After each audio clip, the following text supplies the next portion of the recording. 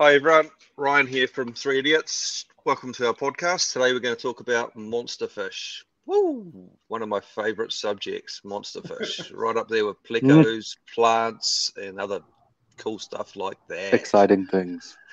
We deliberately haven't actually defined what we all call a monster fish yet. So it'll be interesting. We'll probably all just disagree on that the whole time and go around in circles about whether a pearl gourami is a monster fish or not. So let's get started with the inbred cam from Nelson. Me? There you go. Me. Well, there you go. Tell us about your experience with monster gouramis. There is actually a monster gourami, actually. So there we go. There's a couple. So for the record, I'm from Wellington and I'm not inbred, just to set the record straight. So I think my definition of a monster fish is, for the best part, one that gets quite large, obviously, 8-9 inches sort of scenario or bigger, and they tend to have a bit of a attitude or an aggression issue with them. I don't think that's on all cases. Things like black sharks get absolutely ginormous, but they're not particularly super duper aggressive, but they would definitely be considered a monster fish. But things like frontosa, which do get quite large and are probably pushing into that larger, close to monster fish size, but they're not super aggressive, wouldn't go into that category, if that makes sense. So I guess the classics that we'd get here: silver arowanas, Texas, Jack Dempsey, Jags, Oscars, they'd all be in there. I'd probably put your standard common gold spot and red spot plecos into that scenario, despite them not being aggressive, but they do get ridiculously big. Pink gouramis, red tail gouramis, that sort of thing would fall into that category as well. Although silver sharks get large, I don't really put them into that type situation. But like the pink tail, can't even say the word, the large pink tail things that do get quite big would definitely go in there. And tinfoil barbs, not aggressive, Celsius. but definitely huge. Yeah, that's one, Celsius. And then like the I've lost my thought train there. You're talking about tinfoil barbs. Tinfoil barbs, yeah, get huge but not aggressive, but would still be in that kind of category. So there's a bit of wiggle room in the get big and aggressive sort of scenario. How do you define aggressive? That you define monster fish by aggression. I just think that's what when people think monster fish, they think big and angry fish. But when you say aggressive, do you mean like to fight a lot, or do you mean just eat little stuff? Because I would argue, silver arowanas are particularly aggressive, are they? Yeah, they're placid as. Oscars are placid as. I don't think that's true. We both know that's not true. It is. They like to fight. They like to fight. They like to get their anger on. In my experience, Oscars would much rather keep out the way. But if something does start something, then they will get involved. But they'd much rather just do their own thing and dig a hole. Yeah, and aggressive compared to, we're going to throw back to a guppy here. I know all fish can be aggressive in their own thing, but like, there's a totally difference in aggression between a guppy and an Oscar, for example. I don't know if there's a difference in aggression. I think there's a difference in like physical capabilities. Like a guppy can't really do that much damage, but an Oscar probably could if it tried. Yeah, I think the definition of monster fish are a bigger fish and they like to be aggressive or are more aggressive. That's a very interesting point that I don't know if I can get behind, but I guess I understand where you're coming from. So yeah, it's interesting. I think also, like Cams points out that he thinks Oscars are really aggressive, and to some degree I'd agree with him. But I also think it's probably what we're all going to touch on or talk about is an Oscar in a fully grown Oscar in like a 4-foot tank, a small tank, will probably just kill everything because he doesn't have enough space. So he's not going to be very comfortable. He's going to have probably some anxiety and shit like that. If fish get anxiety and we can't give them any Prozac. So he's probably gonna bash everyone because he's not very happy, and that tank probably represents all the space that he actually needs to just sort of chill and, as Cam says, dig his holes and sulk and do what everyone else does, you know. So it is all environmental as well, I believe. Yeah, especially with cichlids. that mate. I definitely agree with that, 100%. You know, But I mean, it's an interesting point. if we had a tank the size of our lounge, we can keep anything, you know, and it'd probably get along because there's enough space for everything. But, you know, I think looking at the fish that we have available, Central American and South American cichlids would be majority what you'd consider monster fish from basically what we can get here, give or take. We haven't had high definition yet. And a majority of them are fairly aggressive when it comes to the bigger ones. Or at least can hold their own quite significantly well. What about a clown loach? I don't really consider them monster fish. Oh, yeah. Yeah. No frontosa. You don't consider frontosa a monster fish? No. Oh. No, I don't. Interesting. Right. I do, but anyway. Yeah. Well, what else do you consider a monster fish then, Ryan? I'd go through. I probably wouldn't do clown loaches either. I mean, they do get to 30 centimeters, but they take, you know, a lifetime to get there. So, yeah, if you had 12 adults, yeah, they'd probably be monster fish. But in reality, I'm trying to think of my own definition. Really, I'm thinking anything. To me, I'm thinking anything that needs to be in a tank that's sort of bigger than about 6 foot, like 1.8 meter, is probably where I'd sort of go from. Yeah, that's a normal fish to a monster fish, you know. So you're keeping it big. I wouldn't have anything to do with aggression, really.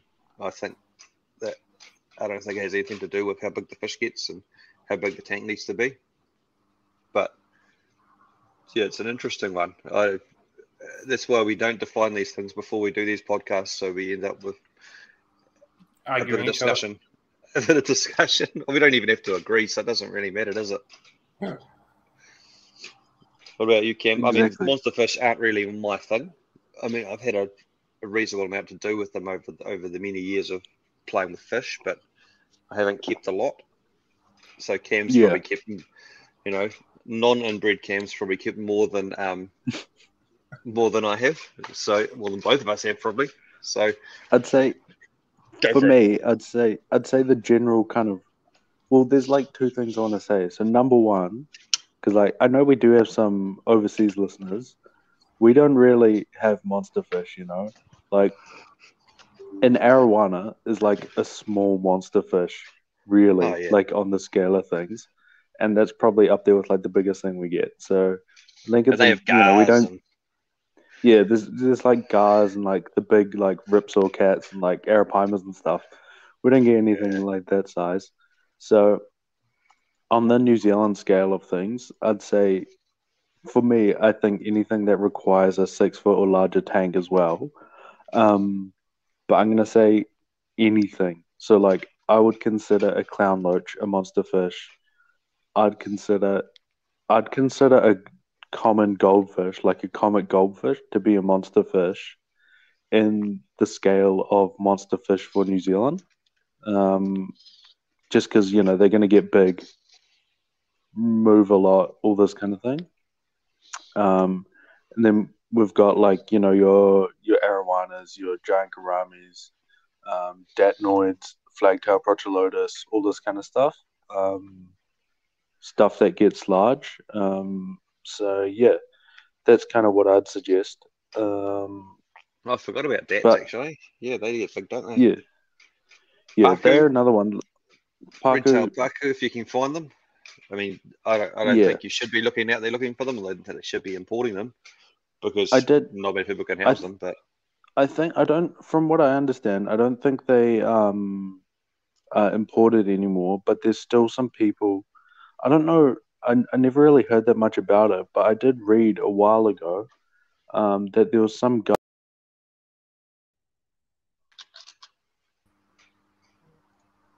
What's happened just then? Oh, hello. Cam just vanished. My computer just turned off and then came back on again. Oh, that was weird. So yeah, some technical issues going on. horse that powers the shop fell off the wheel. So you had to go back out pretty there much. and give it some oats and get it turning around again to get the power going. I don't know what's recorded. We're not recording at the moment. Well, Yes, it we are recording. says we're still We're still recording. going. Okay, so recorded through the whole thing. Yeah. Just everything went blank on me. I don't know what's going to happen through this, so we'll have a look afterwards. It's typical for someone from Nelson. They go blank regularly. Oh, from Wellington. Anyway. So yeah, me and Ryan were still talking, so I'll just pick up what I was saying. I believe so. From my understanding, I don't think the black paku's imported anymore. But I did read a while ago that there was a guy up north who was breeding them as like food fish. I didn't in like an aquaponic setup. I don't know, what the truth behind it or anything is in that space, but I think it's that's kind of like the best application for a fish like that. In big ponds and that kind of thing. So yeah. I'd say that's kind of a bit controversial definition. Do you want to just quickly summarize for Cam? Oh yeah, so it was like I heard silver arowana and then everything disappeared. Oh yeah, well, we don't really get monster fish in New Zealand, so flatly just anything requiring a 6-foot tank or larger, and that includes stuff like goldfish and clown roaches and that kind of thing. So yeah, in terms of New Zealand. But yeah, and I guess it's also, in my opinion, it's also a good thing we get less in New Zealand because I think with a smaller hobby here and with more expensive costs, and for whatever reason, we tend to get a lot less people that are doing insane monster setups like they do overseas. People converting their entire basement into a fish tank, or and also overseas, a lot of them do outdoor ponds and stuff for them because the climate's is different. Yeah, I was going to say that our climate doesn't really allow that. I personally think we probably already import, breed, and sell too many of these fish already that can't be housed. From an ethical point of view, when I see photos of 200 or 300 black arowana getting imported, I just think, oh, where are they going? I mean, I don't know. I'm not arrogant enough to say that I know every single fish keeper in the country, but in the last 25 years, I've met quite a few and I've seen quite a few things, so I would suspect that a lot of them don't go to the right homes. I'd say with that, I think there is, like, if you're looking on Facebook and that, there is, I'm going to say, more suitable monster fish aquariums around, or, setups around than you'd first think. But I definitely agree. Like something like a silver arowana, I'd say maybe at the most 5% of the ones that's sold goes to a suitable home, or even like a defensible home. Like it's the same with like any fish. It's like the ideal setup's you ask 100 people, you'll get 100 responses. But I think if it's more or less alright, like, you can understand an argument that it's fine. That's one thing. But I'd say probably only 5% go to even that sort of setup. People doing like, for a silver arowana, really you want a pond or a very large tank. Or the hard part is kind of stuff. The hard part is in New Zealand is you can't actually easily buy the tank that you need to house a silver arowana. Like you look at all of the off-the-shelf tanks, and most of them are like the tank behind me or my display tank. They're usually a lot taller than they are longer, which is pointless for a silver arowana. And most of them aren't wide enough. Most of the commercial tanks are only 500 or 600 front to back. Like the Aquariums, which are 1.8 meter longs, but they're only 500 front to back. So they're quite a small footprint, and they're all commercially available. Need for those is like when you're talking about monster fish, really what you need, like what is needed is like either you build something yourself, like people convert like the preformed swimming pools or whatever. Either that or you got to spend a lot to get one like a big tank custom made. There's people around who will do it, but it's not going to be cheap, you know. Mark will build you a nice plywood tank down in Tauranga. He builds beautiful tanks, you know, and you can build a pond like Nelly, you know. But it takes a lot of commitment, I guess, is the thing. Yeah, you know? It's like a lot of money, space to put it, running costs. You got to pretty much DIY your filters and everything. It's a lot involved, but you know there is plenty of people who will do it, and it is very doable. It's just like money and time and stress and all this kind of thing. It's just commitment as well, eh? And you can have heartbreak as well on a much larger scale. You're digging a lot bigger holes to bury the fish if something goes wrong. So, and they do have, I mean, arguably they have more personality than other, you know, than smaller fish. I don't think it's arguable. I think they definitely do. Like, there's way more, like, they got a lot more going on than a tetra does. No offense to tetras, but you know, is that because it's more definable because you can pinpoint each fish, or because they're bigger, so in theory they've got a bigger brain? I don't know the science behind it, but like, there's a lot more like interaction. Like, for example, with my arowana, I can like play with her and stuff, whereas like, even for something like cool, like, well, not cool, but like, you know, like a, I don't know, electric blue hat, for example, is a bit bigger, and there's like behaviors going on, but there's not that like interaction level really. Like they'll recognize the food container and that's about it. Whereas like the arowana like follows me around and like will play with me and like let her pat her and all this kind of thing. So yeah, it's a little bit different, I think. I mean, I remember when Penny was sick that time, and you were like really, really stressed and really upset for her. Yeah, and you that was not a good time. Quite a bit of time and quite a bit of money getting those X-rays and getting all that real specialist care for her to actually get her back to health. Yeah. Like we all care about our fish, but if it was a neon tetra, you probably wouldn't have gone to those lengths to you know, or even noticed it was that sick, you know. What is that, a money investment? What's that? Is it a money investment thing? Like a neon tetra is $4, an Asian arowana is $3,000, $4,000, $5,000, whatever it costs. I mean, I'm not even saying we don't provide the best home or care for our fish, right? But no. But it is because that fish was bigger, more interactive and stuff. He was able to pick up on it sooner. Also, probably the practicalities of actually X-raying a fish and getting it examined and doing blood tests and things like that are probably a lot more practical on a bigger fish, you know. I think it's more also like the emotional bond. Like we talk about, you know, with something like you know, like a neon tetra, for example, is like not necessarily like everyone, but a lot of people kind of use it as like a consumable. It's like not really like disposable is the word. Like not really that big. It's like a tiny little fish. But whereas you see like the bigger fish, not necessarily like arowana size even, but like people get very attached to like, you know, more medium sized fish like a pearl gourami, just because it's a bit more like you're able to form that emotional bond easier than you are to like something super tiny like a neon.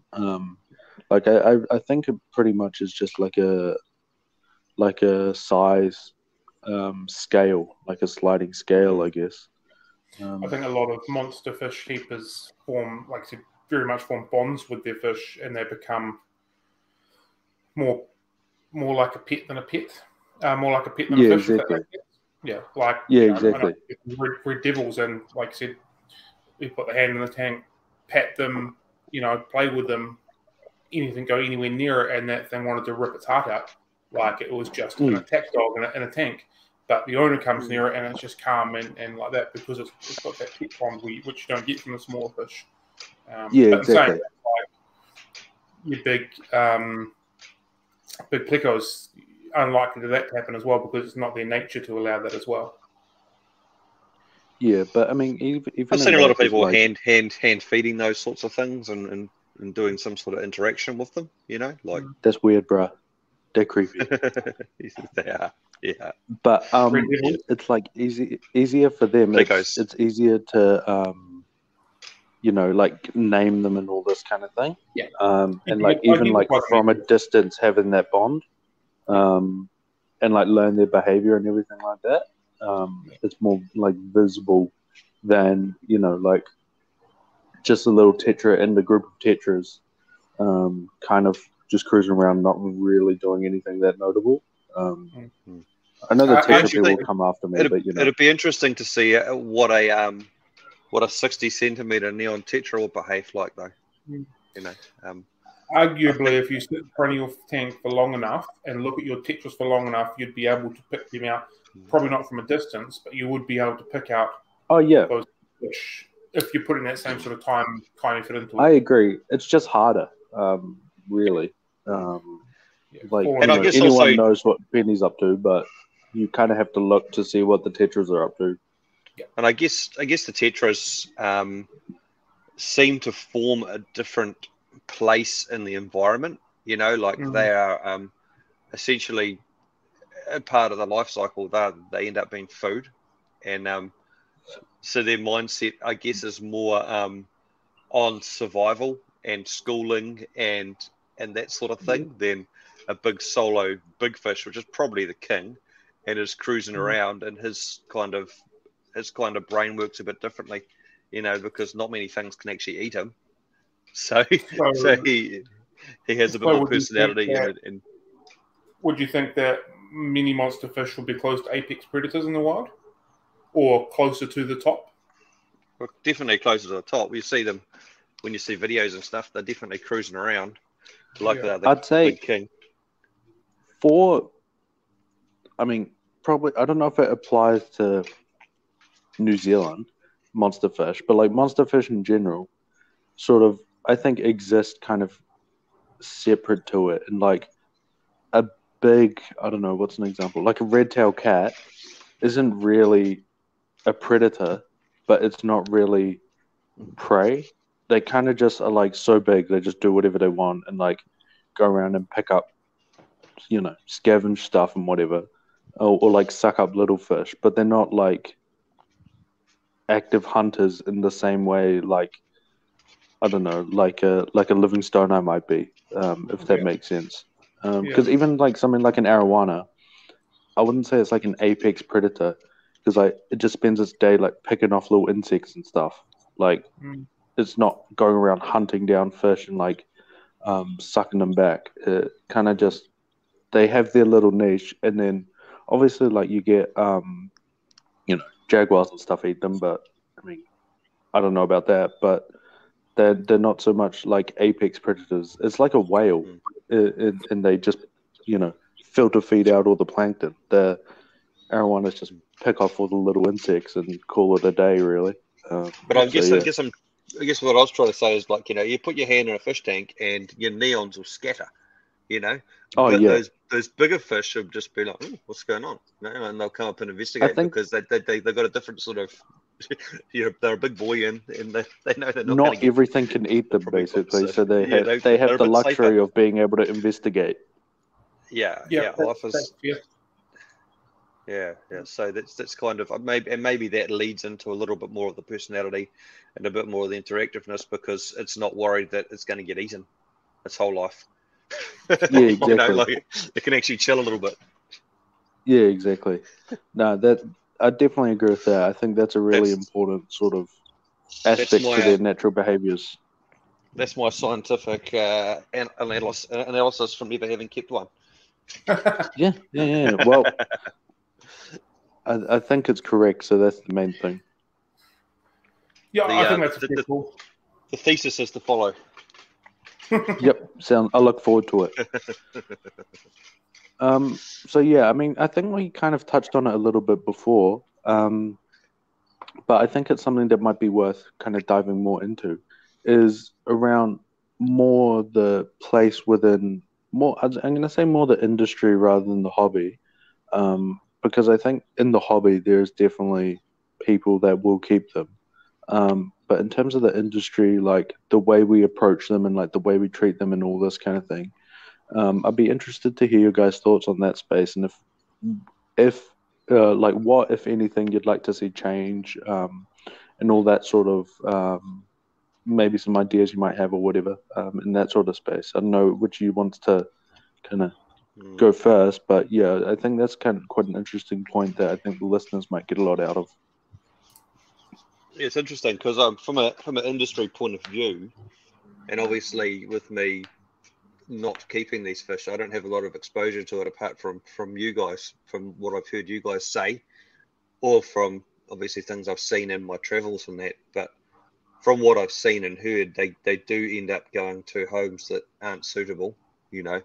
And people would always tell me, "Oh, my mate had this giant tank and he had all these fish in it." And they get their hands and they can say how big the tank is, you know, with their hands. And I'm just like, well, yeah, to you that was a giant tank, but to that fish it was probably not big enough, you know. Like, so that's about all that I've really seen. You know, I also think they come in too cheap and too readily available. You know, I think that's a major one.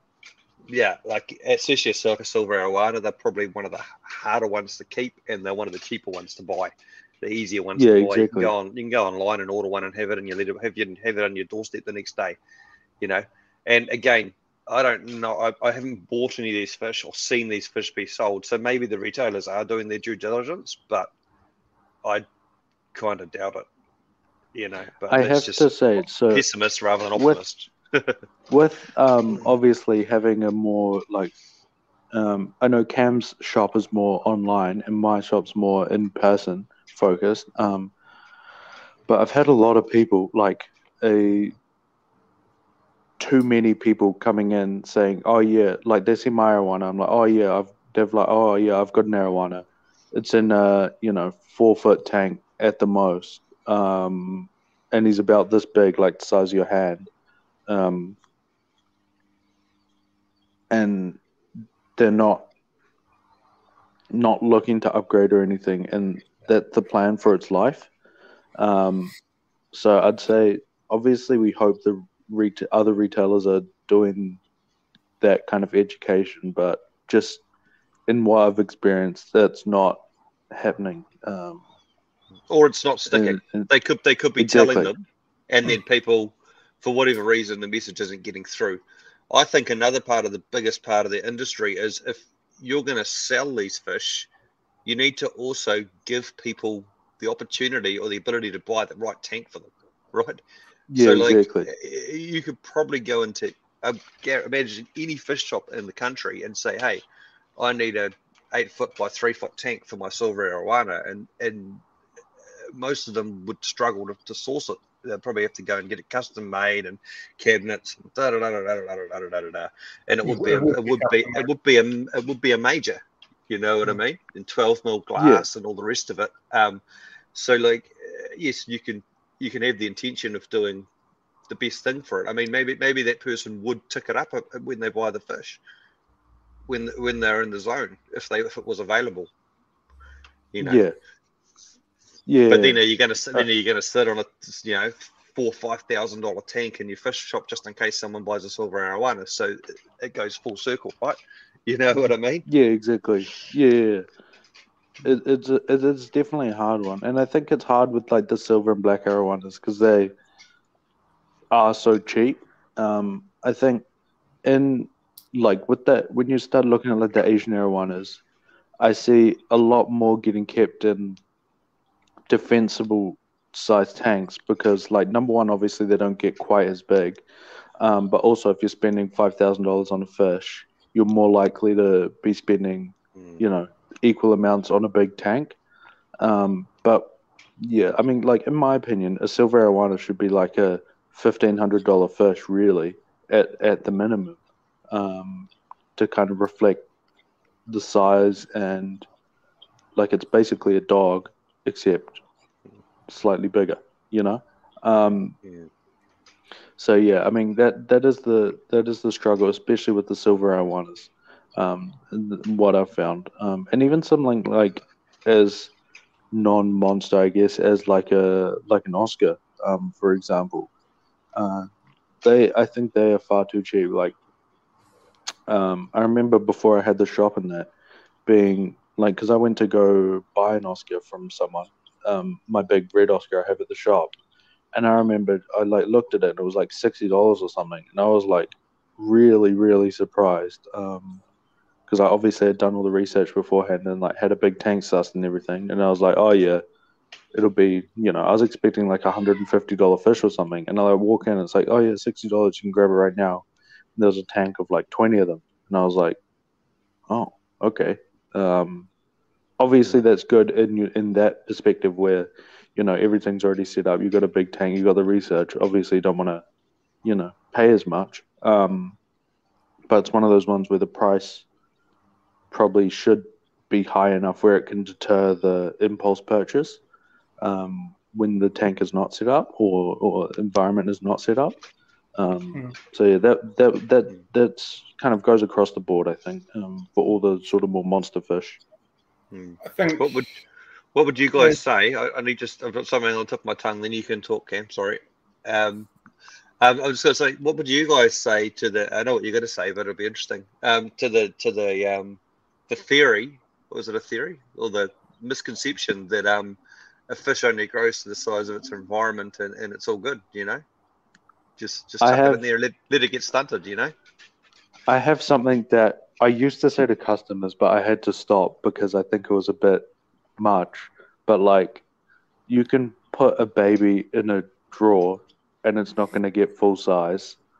And is that okay?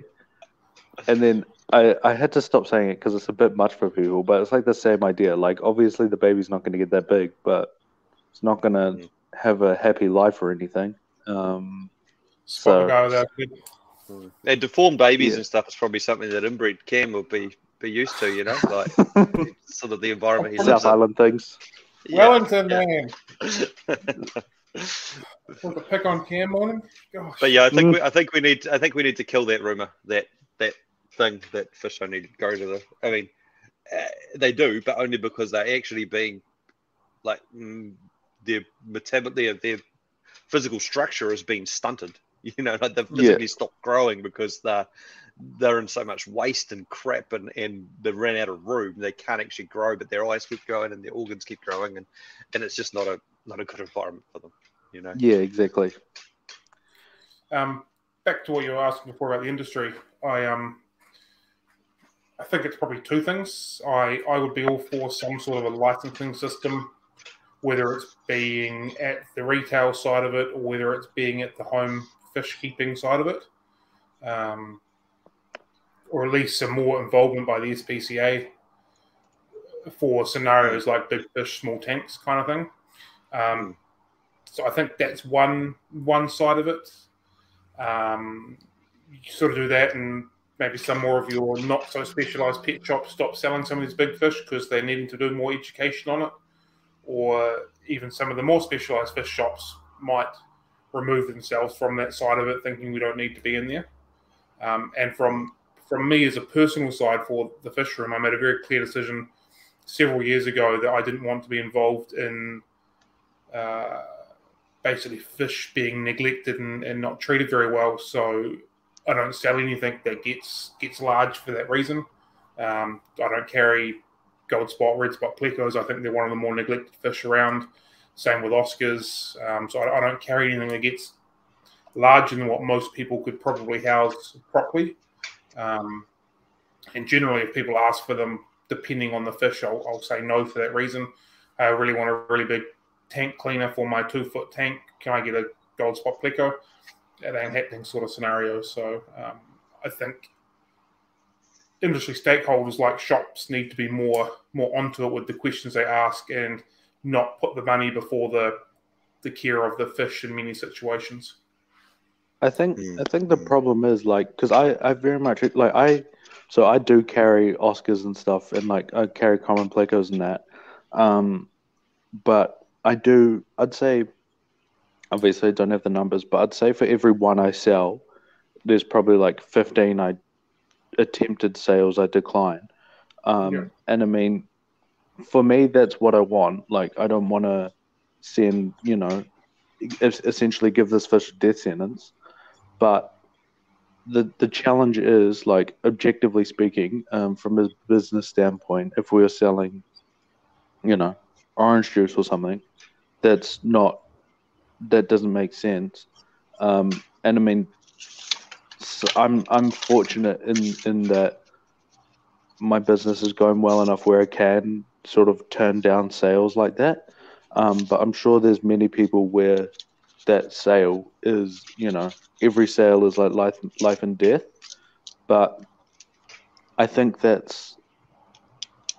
I don't know what to make of that. In that I do, like, I from the retailer side of things, I understand even if I disagree.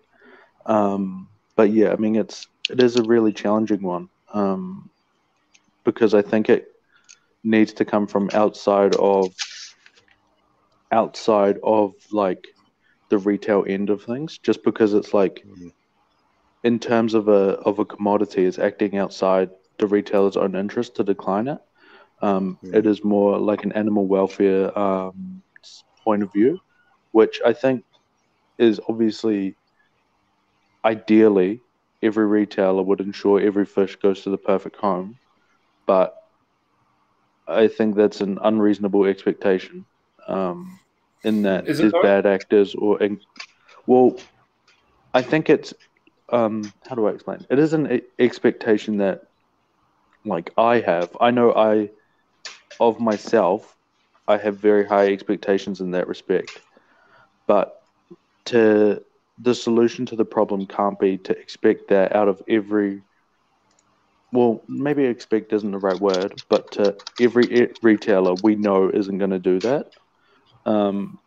So we can't leave the fish to kind of suffer for that. I think there has to be some form of like regulation or something from outside of that, to kind of hold retailers, put retailers in check and like accountable and all this kind of thing. And it's reasonable to believe that retailers selling cats and dogs will be trying to put them in the best possible homes. They're not, going to be selling are we allowed to get Doberman? A big dog that's going to go into just a small, tiny room for its entire life. It's reasonable to expect that from a retailer. So why is it not reasonable to expect that someone selling a fish that's going to get to a foot long is not saying no to people that can only provide them with a 1 foot tank? And I think reasonable is probably the wrong word. It's more like that is what we should expect and what should happen. But history, or like present state of these fish, tells us that it doesn't happen. Like, no matter what we think, there's still, I could name you shops that still sell silver arowanas to 2 foot tanks. So that's not going to change. And those so we got to do something else. else. And those shops aren't small retailers or unknown shops, It is shops that should know better, to be honest. So you're saying it's not going to change. I'm sure 20 years ago, the attitude by having a small dog in a small area was not going to change. But look at it now. No, he didn't. I don't think he said it wasn't going to change. He was. I think the problem is we don't actually have any, like, a body in New Zealand actually looking after aquatics as such. I think the industry wind that down a little bit further, and most people don't really give a shit about fish. They don't care. They don't give a fish. But imagine if the SPCA sent out, I don't know who would actually regulate that. Would the SPCA regulate animal laws? I don't know. But there would be something for a silver arowana where there was now a process, right? And you went into a pet shop and you applied to have one. Okay? And there was a wait list, right?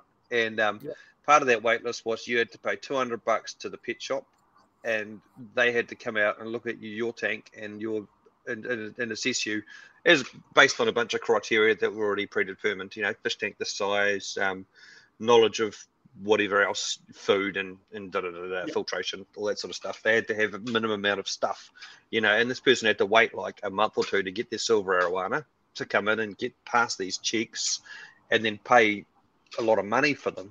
You'd see a lot more going into good homes. But sorry, Karen. Oh no, I was going to say there's two things I think that's important there. Is number one, I don't know if the SPCA. Well, the SPCA doesn't really know what they're doing with fish, to be honest. Like if you look through, they provide a care guide for axolotls, and it is like pretty comically shit. It's like do exactly the opposite of what they say, and your axolotl will live. So obviously, like that is a concern. And then the other thing as well is I understand, but I'm not sure that a pet shop can be the one to like do the inspection, because you have a motivation to pass that person outside of objective reasoning. Is to make that sale, that person has to pass their tank inspection, obviously. So I'd like to like ideally, and like I'd like to think, and I know I would do it like objectively, like is this tank suitable or not? But I mean, as it goes back to what I was saying, as history shows, pet shops will kind of turn a blind eye or like just pass anyway or whatever that tanked so that you can make that sale, because as we know, a lot of pet shops struggle at the moment to like make enough money. So you're motivated, you kind of almost need to make that sale in some cases, I'm sure. I think that's fair, but they can be structured in a way that they don't need to carry these fish to make those sales. Yeah, I agree. But I guess the hard part is that we're only really spitballing, and any system can be any system or process can be manipulated or whatever. I was just thinking, as a throwing it out there idea, that the pet shop would be the easiest person to try and get this done with. You know what I mean? Because they would actually know something about fish and whatever. It was just I agree. I don't know what it would look like. I don't even know where it would come from. Yeah. I think ideally it comes from outside the industry, but I think practically speaking, nothing is going to happen. And I think it's up to maybe what I call kind of new age retailers that seem to be sort of growing in market share at the moment to kind of make the change, because, it's been shown that no one else will. So, yeah. I actually feel that it's probably saying that like the FNZAS should get behind or some other overarching governing body that's not really vested in it for any monetary gain. That should be lobbying stuff. And again, the problem with the FNZAS is no one actually joins, and it's purely voluntary, and it becomes one of those real selfless grinds to be on the committee of that and all that sort of stuff. You just give, and it will take. So as a voluntary sort of industry group, they probably are the best thing towards an industry group. I mean, I'm not a member anymore. I don't know if you guys are anymore either, but I was. Yeah. So it's easy for us to say the FNZAS should do it, but none of us are members or contributing to it. Yeah. In Auckland, there's not even anything to be a member of anymore.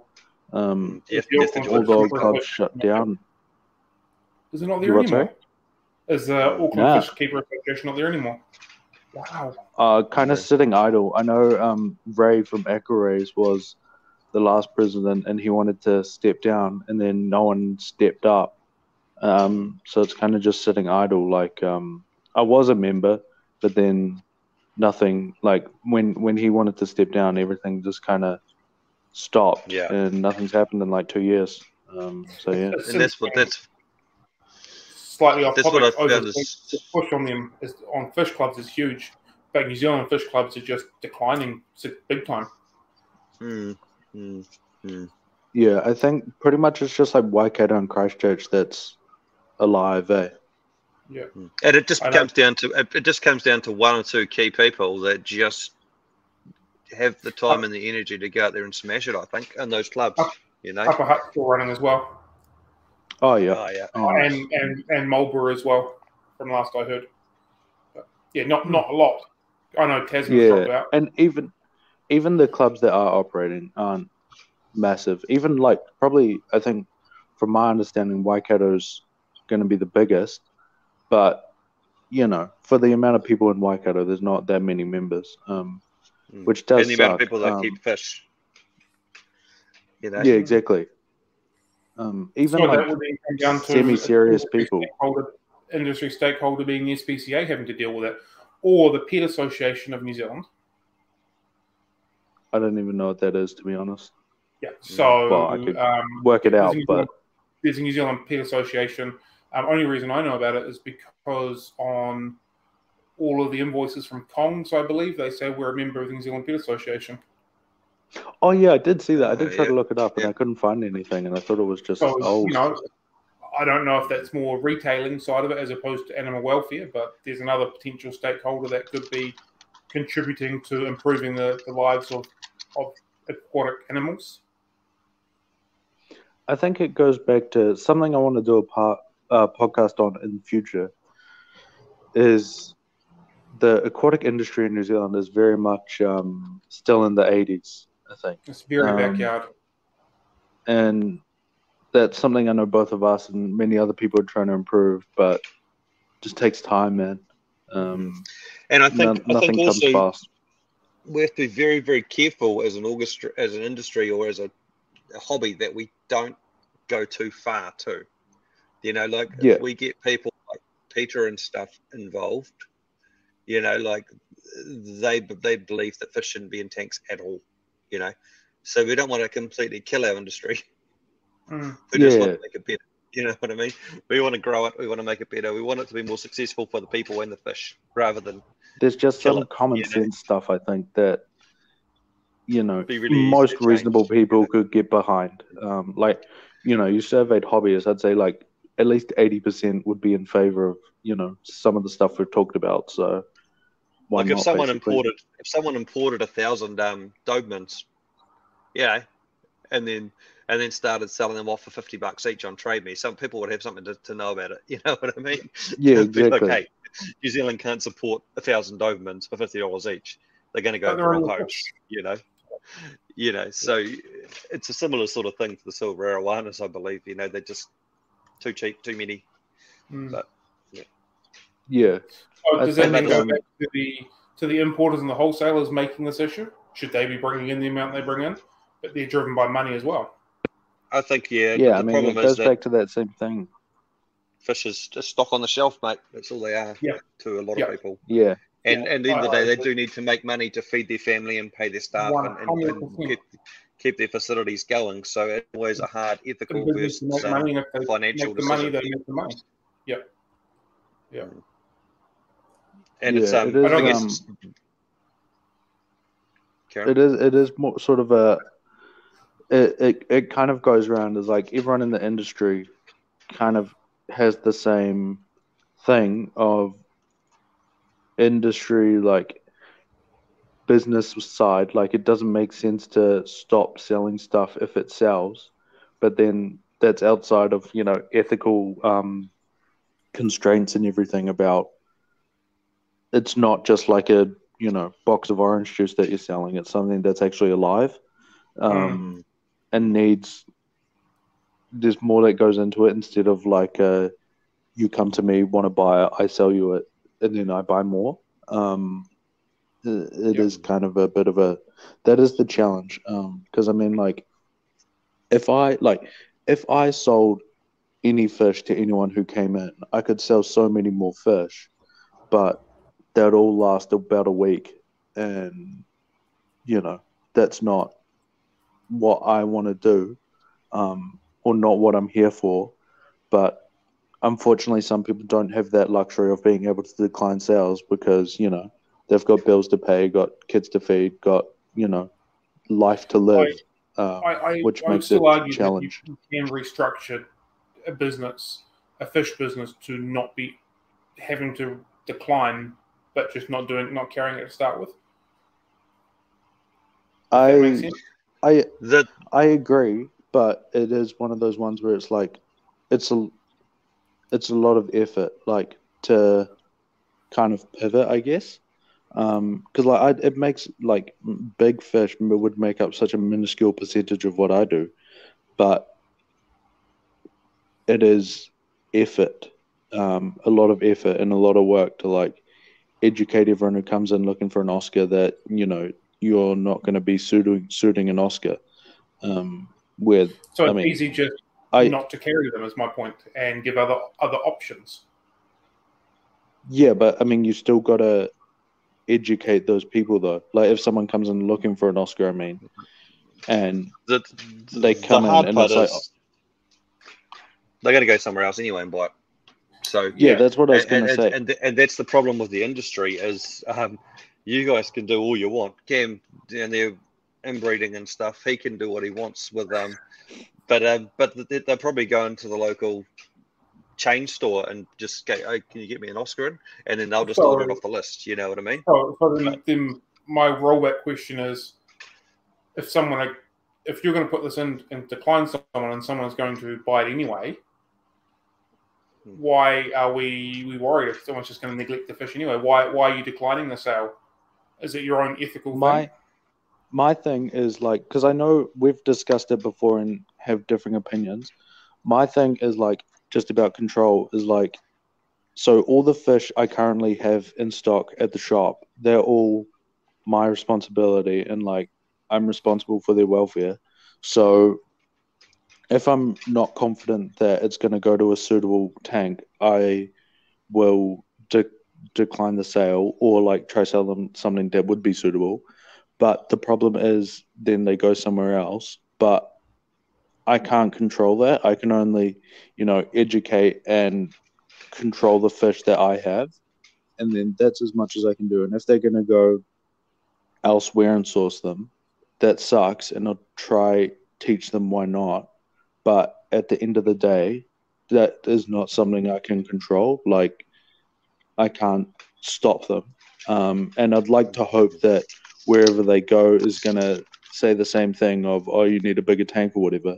But I can't, you know, no, that's not something I can do. Like, that's why I think, you know, even with the podcast is like trying to further their education. And then in the business side of things, just being responsible for what I can be responsible for, which is the specific fish, not just the species of fish, like the specific individuals. So yeah, that's kind of my thoughts on it. And the cool thing about what you do is maybe 2 out of 10 or 3 out of 10 of those people might actually learn from it and gain value from it. You know what I mean? At least someone is telling them something that, you know, that might be I think education across the board is so important. You know? I mean, it's so important, and it's something I put a lot of effort into. If I like to think I'm making a difference, but honestly, like, you know, I have no idea. There's no way I can measure that, but it goes back to it's what I can do. Like, I can't expect to just wake up one morning and stop every bad sale. That's not a reasonable expectation, but I can do my best. So that's kind of where I'm at. And over time, hopefully it makes a difference. And maybe will stop all the bad sales, but, you know, see where we end up, I suppose. Also, I guess it's your opinion on what a good and a bad sale is too. But so that I think we have to be really careful. So people listening to us don't think we're arrogant and we know everything and everyone shall do as we say. Exactly. It's your opinion based on your experience and what the optimum home is for that fish, you know, and us three would probably all disagree on that anyway for a lot of fish, you know. We would have some benchmarks we'd probably agree on, but and we'd probably also go more on the side of bigger and more ambitious than, you know, what is the minimum? You know, I mean, we're taking these things out of giant lakes and millions and billions of liters of water and stuff, and then we stick them in little glass bowls, little glass tanks for our enjoyment. You know, exactly. The minimum argument will go around in circles for as long as we're keeping fish. You know, I think the key use there is it's opinion based. This whole industry is opinion based. Well, more opinion based and factual based, and more opinion based than governance based, and more opinion based than guideline based. And I think that's where there's a massive issue in the particular industry for selling bigger fish. Old mate had an Oscar and an AR 980. It lived for 5 years. Sweet as, good times. And that Oscar should have lasted 3 times that length of time, and it should have been in a 5-foot tank sort of thing. But it went fine for 5 years, so my opinion is that it's fine to go in that tank for that long. And because things change over time as well is the important thing. Like I mentioned the SPCA axolotl thing, like care thing, and that was the best of our knowledge. That was how you should care for an axolotl, like, I don't know, whenever they made it, ages ago. But that hasn't been updated because it's all sort of subjective. But then, you know, that leads to axolotls not having the greatest care now, according to what we know. So, like, how fast should things change? You know, well, because oftentimes I'm sure there's things that changes, but too fast, or opinions change too fast, and it's like, actually, that's probably not the best thing. So it's kind of like adjusting for being mindful that what we think now isn't the absolute truth. It is just our best understandings according to what we know about the fish and about the world we live in, which, you know, won't be the same next week, let alone next year. I guess we should probably also try and get back into monster fish because we've kind of gone into the industry. Do we each have like, I guess, maybe a quick and dirty sort of, you know, what are we looking for a monster fish? Like, we'll just say, Cam, someone comes into you and says, hey, I want to have a big fish tank with big South Americans. I want to get some Oscars. I want to get some Texas and whatever else. You know, how big should my tank be? I want to put the perfect tank in place for these fish, and budget isn't an issue. You know, what do they need? You know, I'd say bare minimum, you'd want a 6-foot tank, bare minimum, but ideally more if you're going to be putting a whole bunch of different stuff in. So maybe, I don't know, we'll take, you can have a community with, say, biches, plecos. Actually, no, you can't. But like, say, biches, datnoids, Oscars. Maybe some sieves, chuck some severums in there or something. Yeah, severums, silver dollars, all that kind of thing. I'd say you can pretty comfortably do that in a 6-foot tank, but you'd want a bit more space. And you just want to make sure, you know, it's actually very similar to like a small tank. It's just like the scale is bigger. You need bigger water changes. You need a bigger filter. You need a bigger tank, bigger light, bigger fish, more food. But yeah, I mean, the same principles apply of like maintaining water parameters, feeding the right food, all this kind of stuff. Most of them aren't too difficult. It's just more time consuming and more expensive and everything like that. Would you say like a single Oscar and like a 4-foot by 2-foot by 2-foot tank would be like as a pet, as a single owner fish? Is that ethical? I mean, do they have a good time on their own if they're interacting with an owner? That's one of those ones where it's like, so a 4 by 2 by 2, or which is like 120 centimeters by 60 centimeters by 60 centimeters, is, I'm going to say that's a defensible position. Like, I can understand why you'd say that, but in my experience of keeping Oscars, like I have a lot of Oscars right now and I love them. I'm going to say 5 foot would be the minimum, really, that you want to keep them in. Ideally bigger, obviously, but I personally wouldn't keep them in a 4-foot tank. But I can understand the argument, and that's fine. I'm going to say, not like, I get not it. Not recommended. But I'm not gonna probably, if for a 4 by 2 by 2, I'm not gonna stop someone. Like, I'm probably gonna sell to that tank because I can understand why you'd come to that conclusion. So I'd say, like, you know, you can have an Oscar in there, and like you can maybe try. Sorry, what's that? Sorry? You're at the bottom end of acceptable when it comes to just having an individual wet pet in 4 by 2. Yeah, you know, it's a bit small for me, but I get it. But 4 by 2 you can make work okay, and you might look at it, well, I can upgrade later on, sort of thing. But 4 by 2 is kind of where you don't want to go too much. Yeah, you're fine. I'd deem that acceptable, but I wouldn't, basically, with that kind of thing. And it's probably going to a better home than a lot of them aren't. You know what I mean? Yeah, exactly. and it's not going to have it's not going to have a terrible life. Yeah, I mean, we can't anyone pretend that we have the absolute truth. It is all subjective, and that's one of those ones where objectively it's close enough, but subjectively you can disagree. But I can't say, like, the same way I could an arowana goes in that tank. I can't say for sure that fish is going to have a terrible life, which is, I think, the basic point. Okay. So, and what? So we talked about Oscars. I think we've had some other. I mean, my thing, I would regard Frontosa as a monster fish too, and I would say minimum 1.8 meters, minimum 1.8 meters for those two. What about some of the more common stuff that you buy small, like a silver shark or a tinfoil barb or something like that? You know, are we still in the 5 to 6 foot range for those? You reckon when they get a bit bigger, or I'm in the 6 to 8 foot range. Yeah, 6 to 8 foot. The problem with them is because they're too active. Like, you know, them and bala sharks and stuff is like, they're not as active as an Oscar, so they're going to need more room. And also the other problem with them is they'll freak out and just smash themselves into the glass. So you want to have enough room where they can, you know, if they startle each other, they have enough room to kind of have their little zip without smashing straight into something and dying. But you can buy a 7 centimeter silver shark really cheap in most shops. Okay, we don't want to go back into the industry. We don't want to go into the industry anyway. That's one fish that I don't think anyone should keep that fish. It's so boring and so crazy, and I think it's cool. It's a stupid fish. I think they're cool. I think they're all cool. I think they're quite cool.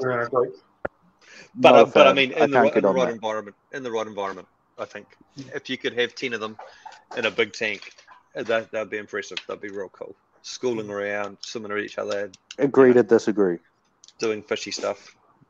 Fishy stuff. Do you have anything to add, Cam, on what you probably don't see a lot down there, because when people just electricity is a very new thing, you know, that sort of stuff.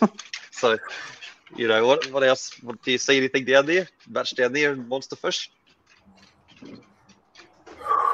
It all out. There used to be a lot more big fish going into small tanks, but that's a couple of the retailers will change hands, and that's stopped a lot more now. I agree with Cam. I think the best case scenario, most bigger fish should be starting in a 6x2. I think that's a really good tank shape, but I also totally understand people can't get 6 foot tanks in a lot of spaces. But that's where smaller fish become a better option if you can't house it properly. Silver sharks has just sort of triggered me a little bit, because I get asked for silver sharks on a regular basis because old mate down the road sells them as individuals, doesn't tell people they get ginormous and they're ridiculously fast and they're going to smash themselves on the glass and all that kind of stuff. So, it's another interesting one as well. I had silver sharks in a 3 foot tank when I started out. Yeah. And I thought they were cool. So, you know, and that's a realized them. People have got to start somewhere. People have got to make mistakes along the way to learn as well. But it's when people make mistakes and don't learn, that's where the problem is, I suppose. Yeah, man. Yeah. I think there is one other thing I think is important to note about these sort of things is like a little arowana or like a little jag or, you know, silver shark or whatever they're pretty boring fish. Like most of these monster fish don't sort of come into their own until they get big. Like a little one is like a little arowana is just the same in terms of like what's going on as like a hatchet fish or like a what's that thing called? African butterfly fish or something. Like there's no point getting a fish that's going to get too big that you can't let get that big, just because, quite frankly, there's no point. They are the most boring things in the whole world. Like a silver arowana objectively isn't colorful and doesn't behave that interesting really till it gets big. So like So you'd put them in the same it's category kind of as the silver worst of. sharks? When they're little, yes, they're more calm. Like they won't zip around as much, but they're equally as boring. You kind of get the worst of both worlds. Most people probably buy them because they get big. They don't buy them Yeah, because they're exactly. cool when they're little. You know what I mean? It's not like a trophy as to Boise that you don't want to grow up.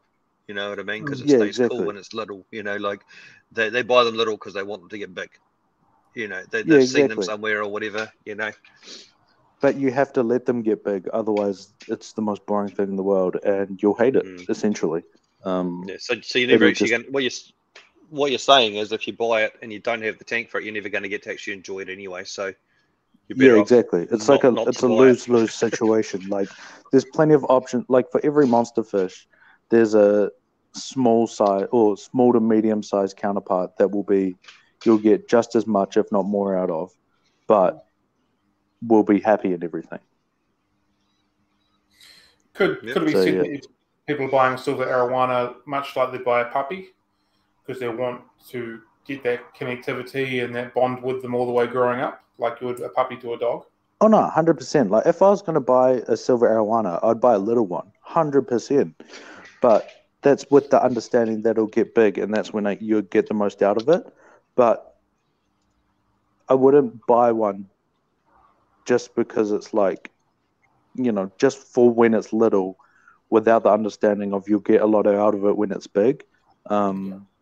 Just because no hate, but it's like get a rock, you'll get the same amount of enjoyment out of it. It's kind of boring. So yeah, it's like you're gonna buy a fish and you think that you're gonna enjoy it when it gets big, but you don't have the ability to get it big. So you spend $200 on it, and then you spend all this time and money feeding it, and then you realize when it gets big, no one can actually house it, and it's not worth anything. So you end up giving it away, probably to another potentially not great home either. And it's just a shit sandwich, isn't it? Really, you just don't even really get to enjoy exactly. it. Yeah, that is the challenge with them, for sure. So yeah. Okay. Do we have any more you want to say on monster fish? Plenty more. Plenty more. I think we not for spent today. most of the time bitching about the industry, which was another subject. So I don't know. We're gonna have to. I think it's something that will be interesting for people. I think it is relevant to monster fish too, particularly. Yeah, and I think we have unique perspectives on that compared to, a hobbyist-based podcast in that's not, these other people's expertise. So, I think it's something we can obviously let us know, listeners, if I'm wrong and you don't care or you want to hear more. Either way, let us know. But I think that's an interesting point of view that probably doesn't get shared as much for some other reasons that we'll talk about in the industry podcast. Cool. Yep. All right. So we're done. We're good. Yep. All right. Yeah. Thanks for joining. Thanks for joining us. Thanks for joining us, the three idiots, today on our podcast, talking about monster fish. We've got Cam Inbred and the Cooler Cam and Ryan Auckland here signing off. Next week we're going to talk about live bearers. So another great subject for me. I love my live bearers and plants and monster fish and plecos that hide all day. It's going to be spectacular. Looking forward to seeing you all. Make sure you like and subscribe, and talk to Cam about the merch. See ya.